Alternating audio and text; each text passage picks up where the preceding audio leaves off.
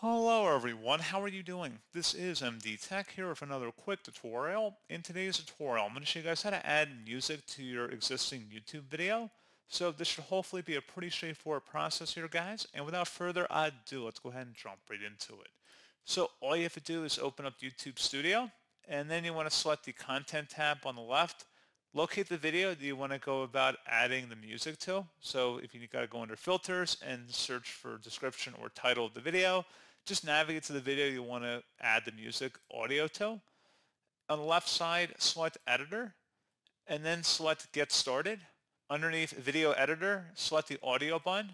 And then at this point, go ahead and search in the music library. So if you want to search by attribution not required or required, you can do that. So not required, use just Creative Commons music here. And you can go ahead and add music by selecting the add button to the video right there.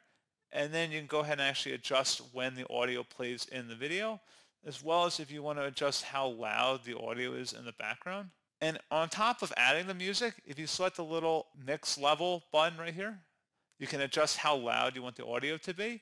And then if you set the three-dotted icon that says more actions, you can view the license information as to in terms of what kind of credit you need to provide for the song. And then also if you want to remove the audio, you could just select remove, and that's all you'd have to do.